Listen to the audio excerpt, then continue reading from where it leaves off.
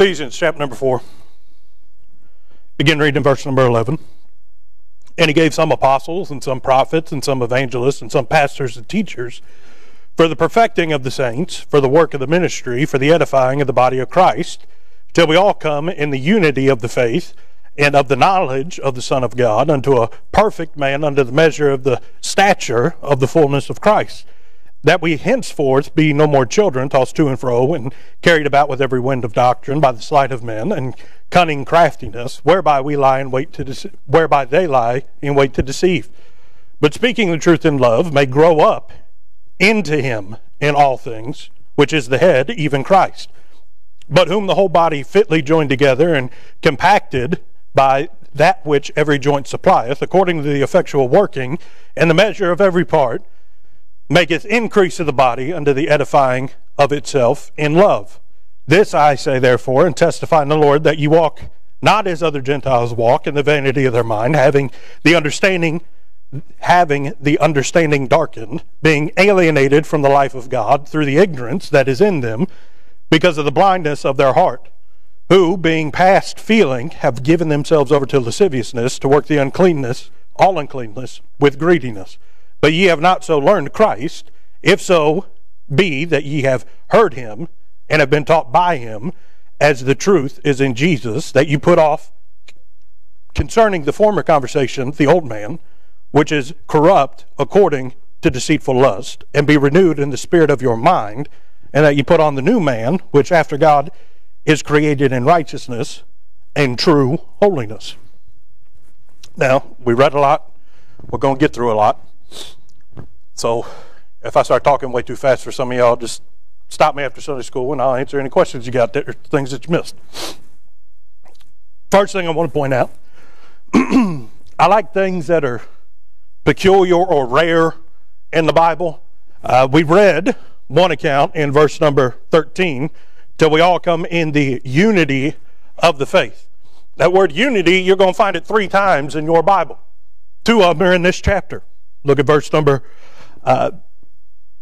4. There's one body, one spirit, even as ye are called, a hope of your calling, and Lord, one faith, one baptism, one God, one Father of all, who is above all and through all and in you all. Okay, he's talking about this entire chapter, unity. Okay, then we can go over to, what is it, Psalm 130, it's either 133 or 113. How sweet it is that the brethren dwell in unity. That's another instance you're going to find, but 2 of them are in this chapter. This whole chapter is about unity. Unity of the church, unity of the believer in Christ, unity between our spirit and his spirit, unity of the new creature and our will.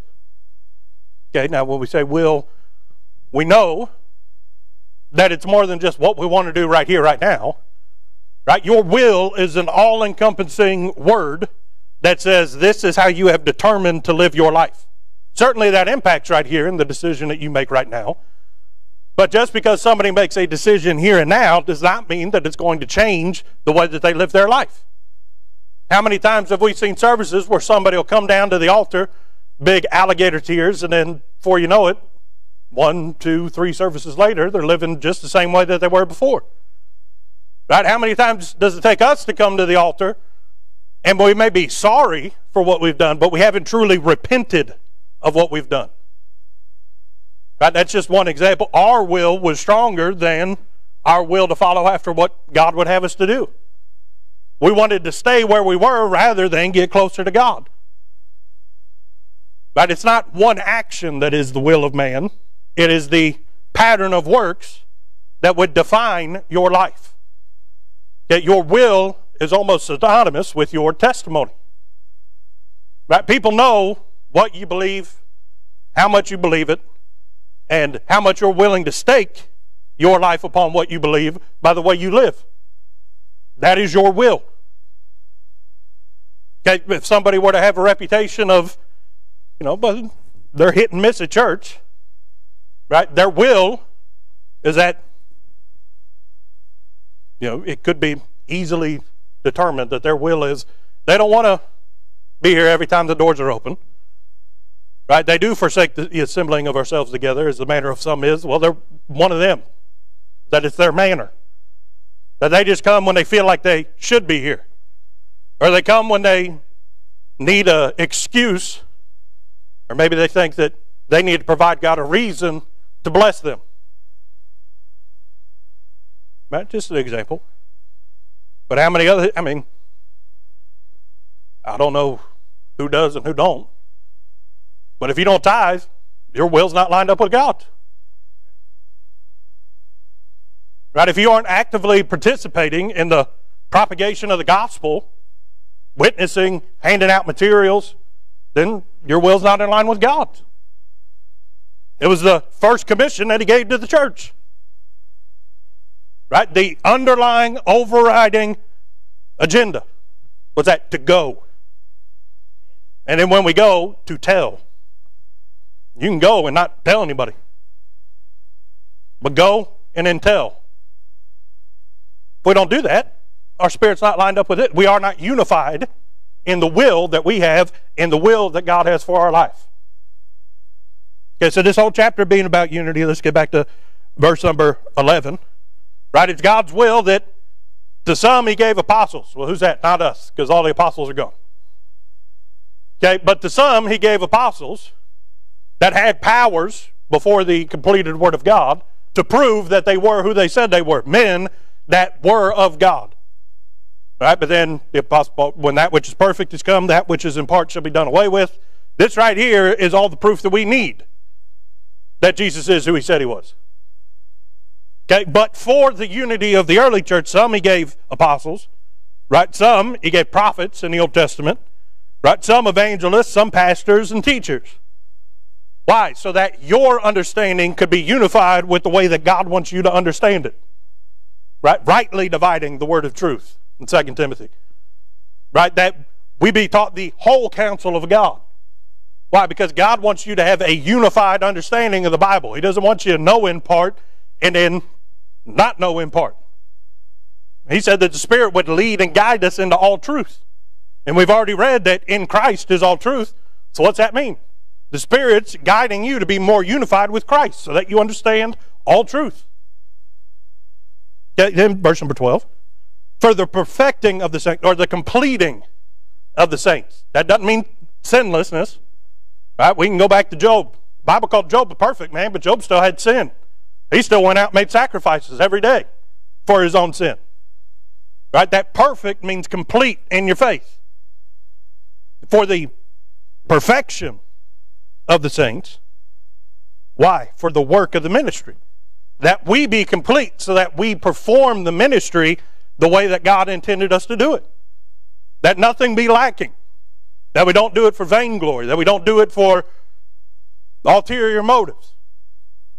That it's not about gainsaying. It's not about being hirelings. It's not about lording salvation over other people. No, we're supposed to take it, as we're getting ready to read, in love. And it is through love that we are perfected in Christ. We are unified with Christ.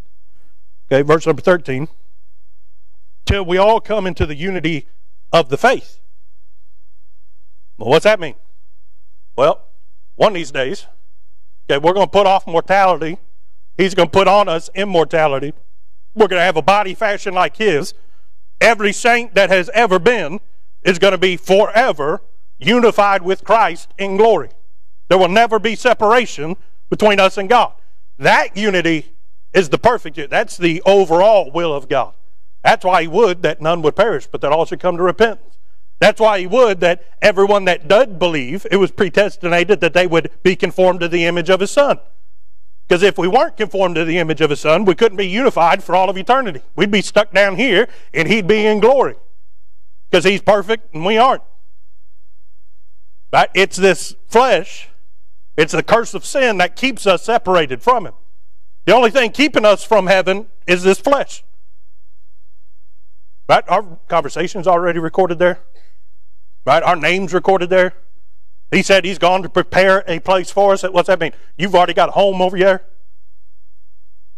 Right? All that put together, only thing that keeps us from being perpetually and perfectly unified in Christ for all of eternity is that I'm just waiting for him to call me up.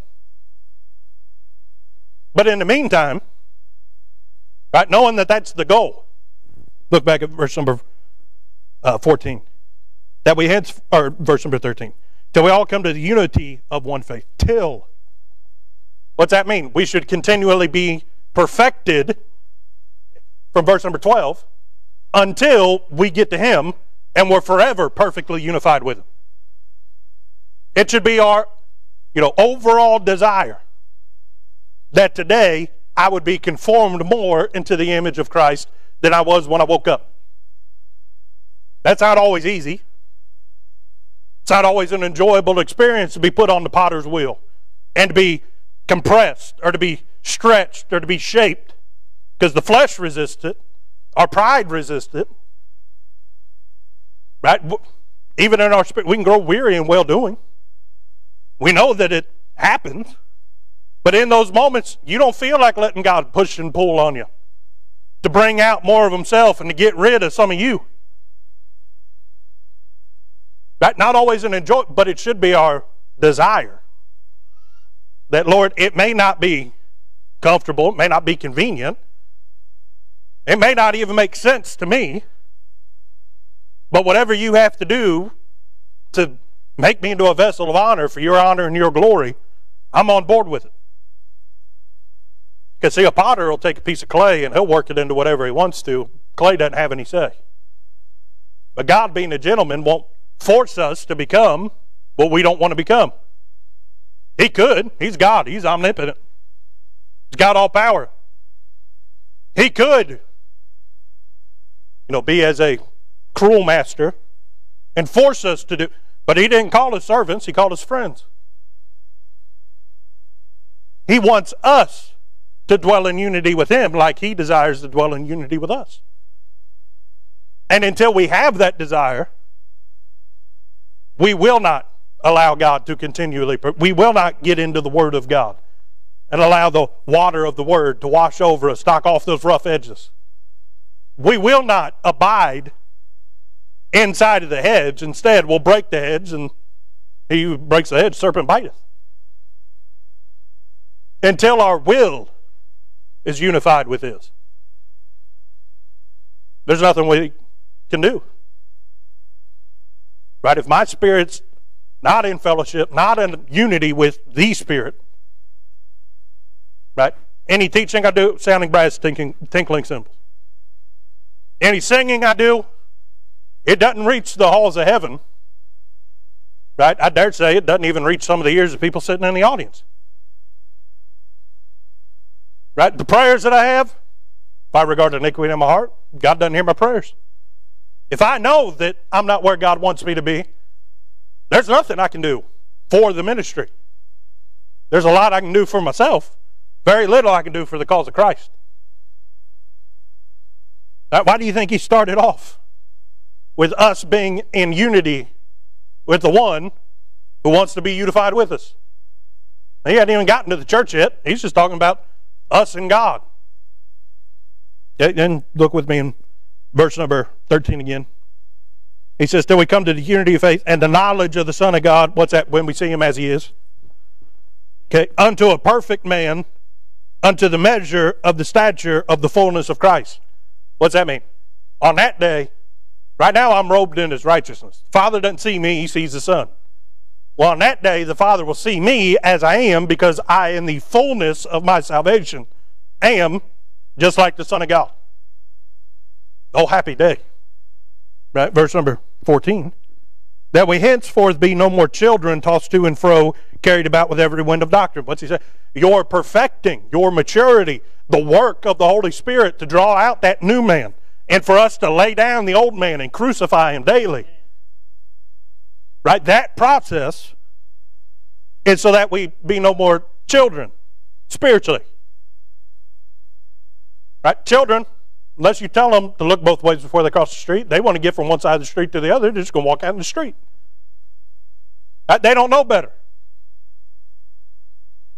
Right? And then even when they don't want to, because they grow up and then they start thinking, well, I can walk across the street without holding somebody's hand.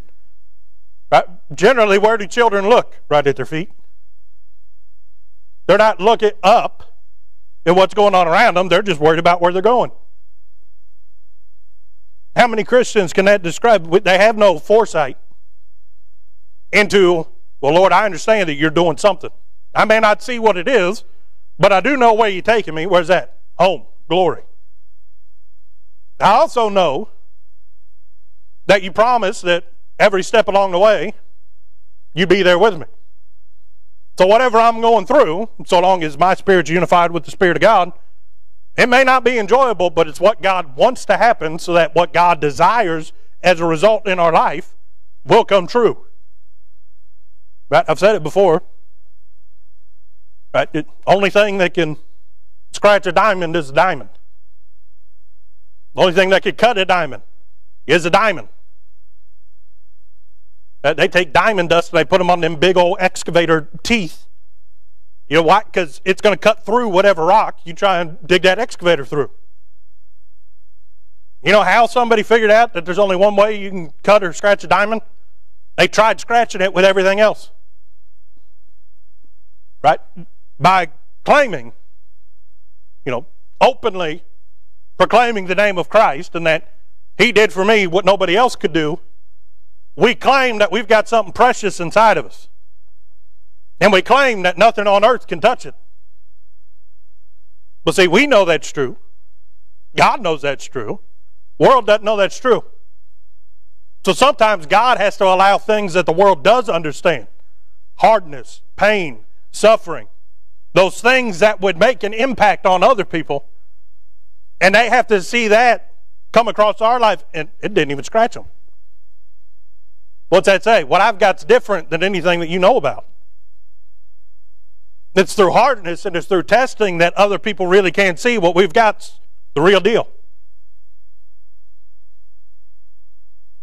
And then goes on to say that we be tossed to and fro, carried about with every wind of doctrine, by the sleight of men, cunning craftiness, whereby they lie in wait to deceive. Right? Who do the deceivers always target? The vulnerable. Those that wait in shadows. Those that lie in wait. They're not waiting for Superman to go walking by. Right? They're waiting for the one that's limping around, that they've got all they're complaining. They want to sit down and take a rest and let the rest of the pack move forward. It's the sheep that leaves the fold that the wolf gets. He's saying, don't be a sheep. Well, be a sheep, but be a sheep that stays with the pack. Don't be a dumb sheep. And all sheep are dumb. What's he saying? Stay close to the shepherd. He's saying those that are carried about with every wind of doctrine, they're tossed to and fro. What do? Anything piques their interest, they're walking away from it. Well, what's this over here? The sheep that wonders what something smells like may never come back to the fold to tell everybody what it smelled like. The one that got bored just walking around following the shepherd, went off in a different direction, may be the last decision that they ever make. If they do come back, right? We've heard our pastor use the illustration. First time a sheep walks away from the fold, shepherd will scold it, bring it back to the fold. But if it becomes a problem, he'll break the leg of the sheep and carry it around on its shoulders. And they say afterwards that sheep will never leave the side of the shepherd. Ever again. You say, well, that's a cruel thing to do. Well, it was for the sheep's own good. Sheep would have got hurt if it didn't stay next to the shepherd. Right? But that only happens if the shepherd can find the sheep. Okay? Now, a shepherd, if he goes and he looks long enough, he may not find the sheep. We've got an omnipotent, all-knowing, all-powerful God. He knows right where we are. But again, we're not just sheep. We're sheep with free will. If we're carried about with every wind of doctrine like the prodigal, we have to come to ourselves and come back to the Father's house to repent and get it made right before the Father can take us back into the fold. He may send chastisement, because we're without chastisement, we're a bastard, not a son. He may send correction, but until we realize we got to be back at the fold, He's not coming to get us. We know where we ought to be. Right? There's something deep, just like Jeremiah said, there's a fire shut up in our bones that we know where we ought to be, just our pride that keeps us from going back. If we're carried away with every wind of doctrine, there's a chance that our pride will keep us from ever coming back to the truth. There's a chance that the snares of the world and the snares of the devil, right, we become so accustomed to them that we just think that that's a part of normal life. You say that doesn't happen, happens all the time. People get out of church, they know that they should be back in church, but they're too ashamed of what they did or what they became after they left that they don't want to darken the doors of the church anymore. They feel like they don't deserve it. Well, they're right. None of us deserve Christ. I mean, it'd been a whole different story if somebody said, hey, I know about somebody that you don't deserve and that I don't deserve, but I think he might want to help us out. No, God himself came and said, I don't care, what it is that caused you to be in sin. I'm going to make the payment so that I can buy you out of sin. Right? That's one of the cruel tricks of the devil. Now, if your will's lined up with the will of God, you understand you don't deserve anything. You get out of the will of God, the devil will start telling you that you don't deserve it, and instead of remembering that I never deserved it in the first place, you'll just understand how much you don't deserve it right now, and you'll convince yourself that if you came back, God wouldn't want you anyway. That's not what the Bible says. But people that get out of church get out of the Bible. In fact, long before they leave the church, I guarantee you, they've left the Bible. We spent too much time on that. We could go. Okay, verse number 15. He says, not being carried about with every wind of doctrine, but speaking the truth in love, may grow up into him in all things, which is the head, even Christ. He said, as children, okay, the Bible talks about the great mystery from the beginning. What was that great mystery? That God would choose to put his holiness, himself, right, his Son, in unworthy earthen vessels. In fact, the Bible says that he would hide it in earthen vessels. Why would he do such a thing?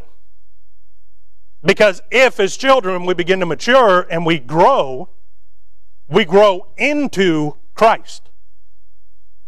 What comes up out of the earthen vessel isn't anything that you can find on earth. Right? What's put on display isn't the pot. It's what comes out of the pot. And what comes out, well, if we grow, right, in truth, in the nurture and admonition of not only God, but also the brethren, right, if we disciple others, if we instruct others, if we bear one another's burdens, if we live as examples for others to show them that, hey, what the Bible says is true. Right? God does use other people sometimes as examples of faith to encourage other people and grow their faith. Right? If we do that, we grow up not into us. Oh. If God wanted me, Christ wouldn't have had to come. If God was satisfied with the fruit that I could produce, right, I wouldn't have had to have tasted and seen that the Lord is good, and that all my fruit is bad. He says, no, if you just let God do the work in you, you grow, but you don't grow into the new version of you. You grow into the version of you in Christ. But it doesn't say may grow up around him in all things. Right? He's not the root that's hidden. Okay, although he is our root. He's our foundation. He's the rock that can't be moved. Right? The stone that was cast aside by the chief of the builder, but yet God chose to make him chief of the corner. Right? He is our solid rock. He is our root. But he's not a hidden thing. You do realize that all the important things about a tree are hidden underneath of the bark? Right? Everything that makes the tree work, you can't see it. Right? It's not one of those things where, He's doing all the work behind the scenes, and then everybody sees Jordan, the bark, on the outside. No, that's not the way that God intended it. God intended it that his Son be preeminent and receive all honor, all glory, all praise. I shouldn't want the world to see me. I should be begging God to knock the bark off of me so that they can see Christ. No. He's not just the root. He's everything. The little bit of me that he grafted into the vine isn't what you see. You see the tree, the vine. You're not looking at a branch, you're looking at him. When we mature in Christ, you don't see me anymore. Christ comes up. Right? Not my fruit that starts popping out. It's the fruit of the Spirit. Right? And the fruit of the Spirit, the fruit of Christ, are one and the same. They're both God. Right? Why do you think that the nurturing and the growth of a Christian is brought about by truth and love? Because he is truth and love. Right? He's way, truth, and life, and God is love. Through those two things, the mature, the elders of the church, the experienced in the church, with love and truth, can give a new believer, an old believer, or somebody in between, everything that they need in order for Christ to not only save them, but also for Christ to raise them up into what he wants them to be, which is what? The vessel. Doesn't want us to be the tree. He wants us to be the vessel of honor. What comes up out of the vessel, not a part of the vessel. You can look at this vessel and say, hey, there's nothing special there. Who would want that? That's just made out of dirt. Right? Some dirt was mixed with water. They threw it into a kiln and then something came out. Not too impressed with it. What people take note of is what comes up out of the vessel. We can grow, and he's making me into what he wants me to be, but he's wrapped all around me. You can't see the old man anymore. All you see is the new man. And keep in mind, we've already read, the unity that we truly desire for is that one day we'll see him as he is. And because we'll be able to see him, we'll have to have a body like his. Because if man see him, can't live. That's what he told Moses. So in order to behold him as he wants me to behold him, I have to be like him. That's the finished work. But in the meantime, he can start showing out a whole lot more than we'd let him. He can start showing out in ways that the world would have to stand back and say, that's not usual. That's not something that we understand. How does that happen? Through unity between me and God. Lord, I'm okay with getting zero attention because your Son deserves all the credit, all the praise, and all the glory. Lord, I don't want pats on the back. I want people to stand back and take note of what you did and understand that it was a work of God, not a work of man. In fact, we want the tree to get all the credit so that people aren't looking at the pot.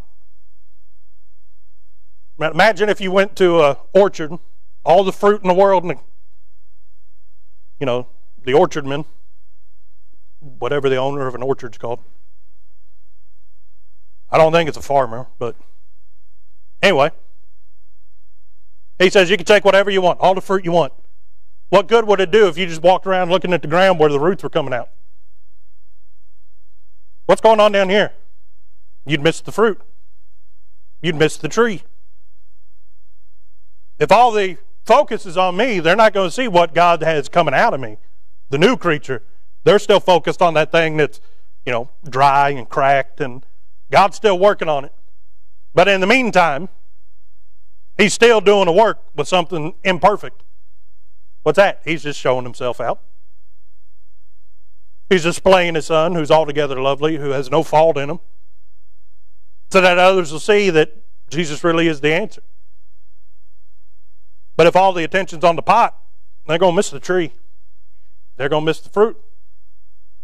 We ought to desire to grow up into him. Not to grow up alongside, not to grow up in front of or behind, or to surround it and, well, this is what he's made me into, and then this is what I look like on the outside. No, the inward man shows out a whole lot more than we think in our heads. It's what's inside that works its way out through how you talk, through how you walk, how you live. What's going on in here, they see it. Whether you think anyone can or not. But when we're unified, we grow up into something beyond ourselves that others have to take note of because we couldn't do it for ourselves. What's that? We grow up into Him. Not because of Him. Not doing our best to look like Him. No, just let Him do the growing and allow Him to work me into what He wants me to become, which is like Him. Right, verse number 16. From who the whole body fitly joined together and compacted by that which every joint supplieth, according to the effectual working in the measure of every part, maketh increase of the body unto edifying of itself in love. There's a whole lot here. But what he's saying is Christ being the head, right? We got that in verse number 15. Okay, it says, from whom the whole body fitly joined together. In other words, what he's saying is God started building the church from the top down. Started with the head, who's also the foundation. He's the head of the church, but he's also the foundation of the church. And everything in between, it fits off of him. It's fitly joined together from the top. Okay? You know when buildings usually start tumbling over? When they get too big for their foundation. Well, how can a church topple if you started building from the top and the one at the bottom's the same one at the top? Christ can never get too big for Christ. Right? It's all built off of him, but it's built top down. What's that mean? It means that he joined us to him. He came down to become like us so that we could become like him. Right? He put on mortality so that we could put on immortality. Well, when he ascended back up to heaven, he said, once you get saved, we're not building from mortality to immortality. He says, you've been bought with a price, you're mine, we're starting up here. Why do you think he said that we're already seated in heavenly places? He sees us where we will be, not where we are. Right? He sees what we will become. That's why he robed us in his righteousness so that the Father could look on us in joy and in love now until we get there. He started building from glory back down this way. He made the way, but when the church started, he said he fitly joined it together from the head. That's all they're saying. Either way you go, you're joined to Christ from the foundation, from the head. But talking about a body, if you don't have a head, right? If I had a head, but there was nothing that connected what's inside of my head to the rest of my body, it wouldn't work. Right? You got this thing called a spinal cord, right? And then before that, it's called a brain stem.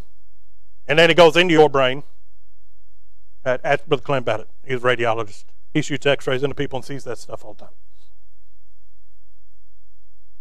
Right? What does that do? The head, if it wasn't fitly joined to the rest of the body, wouldn't communicate to the body, couldn't control the body, and then, most importantly, couldn't direct the body. We're fitly joined to him. It started with him, and he fitly joined us to him at the head, and then everybody else that come along since, he's fitly joined along the way to make the, globally talking about the whole church, everybody that's ever been saved. It's all fit together in him. It starts with the head. Locally, an individual called out assemblies. He's the head. And the church, he's connected from the head down. What's he say? He's already taken care of all the ligaments, all the nerves, all the bone support. He knew what we were. He knew what he was. And he said, I'm going to join them to me so that together in their imperfectness, they can come together. Look at the end. Right? Edifying of itself in love. That through my love, imperfect individuals with a perfect Savior inside of them can show the perfect love of God and edify or strengthen, build up the rest of the church. Why? Because we're joined to him. If he wasn't the head and if we weren't fitly joined to him, I couldn't show you the love of Christ. Because I wouldn't have the love of Christ in me, because I wasn't fitly joined to him. What he's saying is, he joined you into the church, but he also fitly joined you to him, to the head. Right, thankfully, God understands things that I don't, because I don't understand how you can have a whole bunch of different things attached to the head and it look like a body. Right, but it's the analogy that he chose to use. He said, nobody is below anybody. Nobody starts at the foundation. I didn't connect you to the foundation. I connected you to the head. He said, I wanted you to have all the richness, the closeness, and the proximity to me that everybody else has ever had. Nobody's a second-class citizen in God's eyes. He fitly joined you directly to himself. But then collectively as the church, he fitly framed us together that through love, true love, we could edify one another to what? Have unity between our spirit and his spirit. We understand that as people, we got bad days. We understand as people that there are days we want to quit. We don't want to roll out of bed. That we just want to, take the cell phone, throw it at the wall until we realize that we'd have to buy a new cell phone and it cost a whole lot more than the old cell phone did because the price of them skyrocketed. I'm thinking about going back to an old flip phone. Not kidding. I used to be able to text in my pocket without looking at the screen. Yeah, that was talent. I had to look at the screen to read the text that I just got, but I could text back without looking at it. That's how you don't get caught in school. But what's the point? We're supposed to be unified together. But we're to encourage others. Hey, I've had that day. I may not know exactly what you're going through, but I felt the same way, even though it may not have been for the same reason. And you know what I can tell you? He was enough. We are to encourage others not to aspire to what I am. No, the love of the church is to edify one another, to stay in unity between your spirit and his spirit. Because being in fellowship with my spirit may not be good for you, depending on which day it is. Right? I may be the exact opposite of what you need that day. You know who's always who you need to be? Or who always is what you need? Him. Right? I may be able to do a very small thing for you just to remind you that, hey, I've been there. Or, hey, I've seen that in other people, and you know what helped them? Christ. I can pray with you. I can give you a verse. Most of the time, you already know the verse. Right? You don't want to be preached at. You just want to vent. You just need to roll your burden off of your shoulders for a second. You don't want to throw it down and cast it by the way. It's too important to you for that. But just for a minute, you want to roll it over onto somebody else and just say, I just need to vent, take a break. And then at the end of it, you realize, all right, I'm done. I was stupid. I understand I was wrong. I just need to vent. Give me my burden back. I'll keep on going. I'll take up my cross and I'll follow after him. But it may be through love that you just hold somebody's cross so it doesn't fall over. It may be in love that they just need a break because they've been kicked, they've tripped, they've done whatever. They just need a minute for God to apply a balm of Gilead. They just need that sweet presence of the Holy Ghost to remind them that he's never left them nor forsaken them. Right? We don't cause the growth. Right? Love and truth cause us to grow up into Christ. But edifying is not growing. What is it? It's stabilizing. If you edify a building, right, you make it structurally sound. You could stack everything on top of one another. You built it, but unless you edify it with mortar, right, unless you've got struts and beams in the right spots, the wind blows, structure's going to come down. The edification process is what keeps what's gone up from coming back down. How do we edify? Through him, truth and love. Where do we find truth? Where do we find love? From his spirit. It's all from him. But what does he do? Sometimes he just uses people to help other people. Sometimes he takes the word and he takes a word fitly spoken from one of his, and he just puts a little bit of mortar on somebody's life, and if they take it to heart, it makes them stronger. They can look at examples of other people take heart from it, that if they can do it, I can do it. Not because they're anything less than me, but because God promised that he'd do for me what he did for everybody else. He's no respecter of persons. So if they could overcome, I can overcome. Not because of me, but because of the one in me. It's edification that keeps those that may be about to topple over from toppling over. We make up the hedge. We stand in the gap so that those that need help can receive it from God. Why do you think that the called out church, right, the structure of the church, is so important? Because there's a place that people know that is dedicated to, reserved for the use of God, and given solely to the glory and praise of God, that they can come and hear what God says, that they can come and be around God's people, that there's a place where the body of local believers can come together, and we know that we can find truth and love among God's people to help steady us as we continue to live as we believe God would have us to live. Verse number 17. This I say therefore and testify in the world that ye henceforth not walk as other Gentiles. All right, we're going to summarize real quick. How do Gentiles walk? In the vanity of their mind. It's all about them. And them, we know that the word vanity means emptiness. Right? They walk after the emptiness of self. All they're trying to do is fill a bottomless pit in their soul that can't be satisfied until they come to the knowledge of Christ. It's vanity. It's emptiness. There's never any substance or sustenance to it. Right, but then he goes on to say, verse number 18, that their understanding has been darkened because they've been alienated from the life of God. Okay, through ignorance. What's that? Lack of knowledge, lack of truth.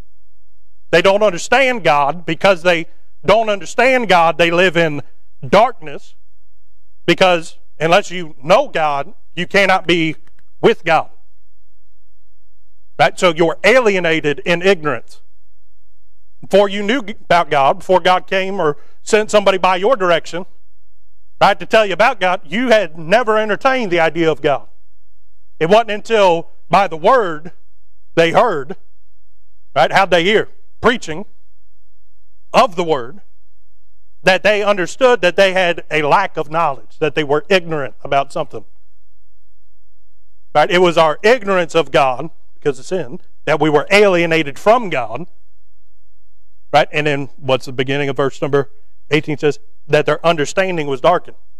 When you're away from God, you're not thinking straight. You're not seeing things in the right light. Why? Because you don't see things as He sees them, you see them as you see them. Knowing not that you are cold, wretched, blind, groping in the darkness. Right? Then, goes on to say, because of the blindness of their heart. That's why the darkness and the alienation, the ignorance, the lack of understanding all happens because they blinded their heart to the truth of God. The Bible says that man's without excuse, to know that there is a creator, because we can look around at everything that was created and know nothing that I see made anything else. It took a divine hand to do this. Man's very soul, because man was given a soul in the garden to dwell with God, man's very soul knows that there is a God. Because our soul was God-breathed. Right? God breathed into Adam the breath of life, and man became a living soul. Our very soul was a gift of God. So our soul knows that God's real. But we blind our hearts to the fact that God knows best. And then where do we get? We get back out into the darkness. We fall back into ignorance. We have no understanding. Why? Because we've cut off truth from our life. Right? Then, goes on to say, who being past feeling. What's that mean? Doesn't mean that they don't feel pain, they don't feel hurt, they don't feel...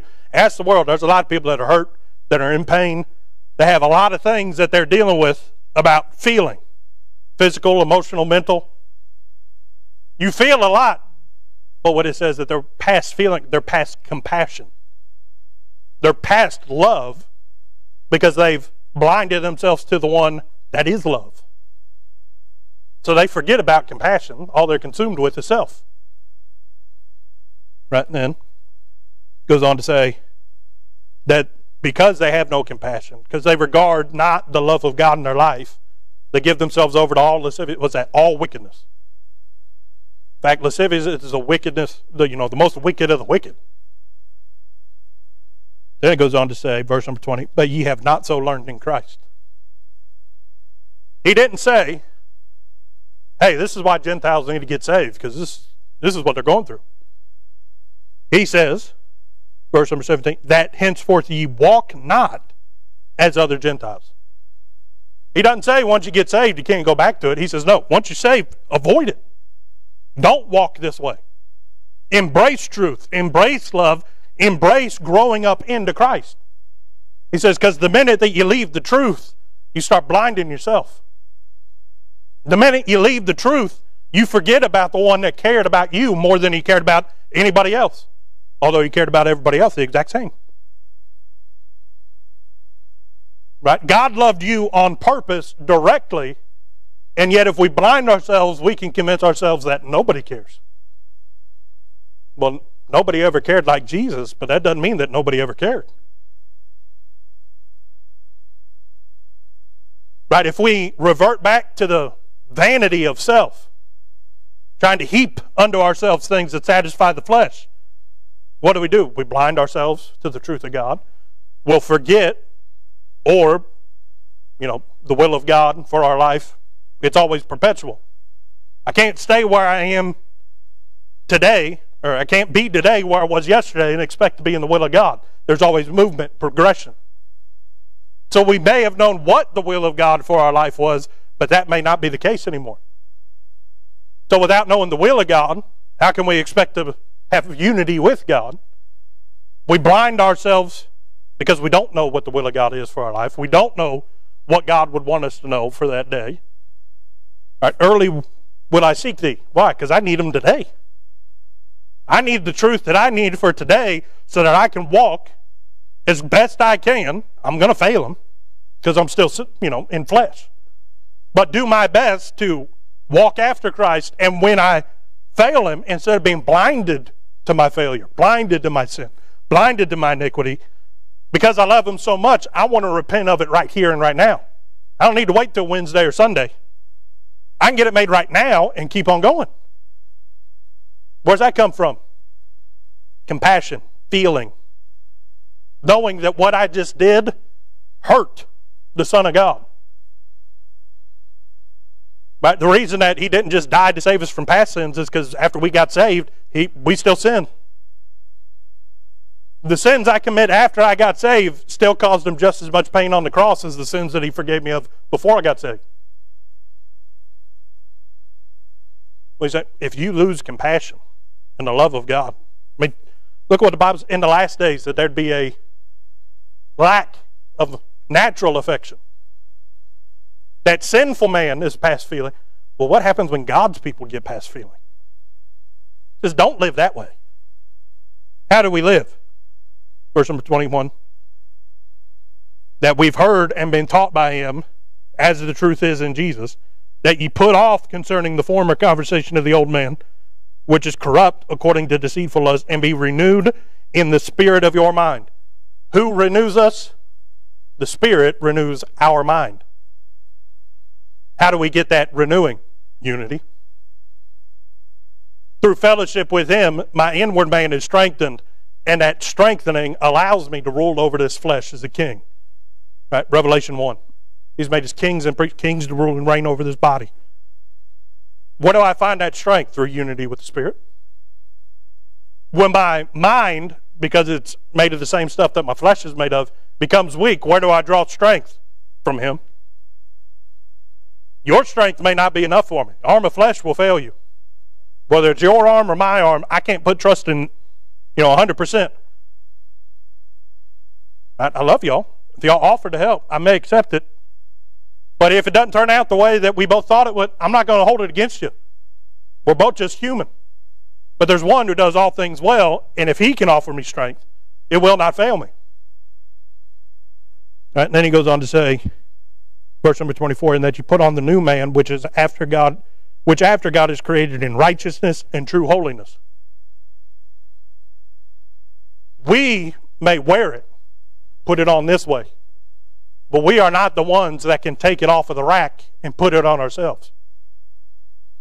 What he's saying is allow God to robe you, or allow God to put the new man onto you. Why? Because it's fashioned after God himself in righteousness and true holiness. If I were to be the one to put it on, I'd defile his righteousness with my self-righteousness. Lord, I know I'm not worthy. But Lord, I pray that you'd robe me in your righteousness and your holiness. One, so that I can be in unity with you. Two, so that the world can see there's something in me that I didn't make. But three, so that maybe along the way I can edify others, not with what I have, but with what you've given me. Right, we talk about unity a whole lot, talking about the collective, but the true unity doesn't come between me and you, or between you and each other. True unity starts with unity between my spirit and his spirit.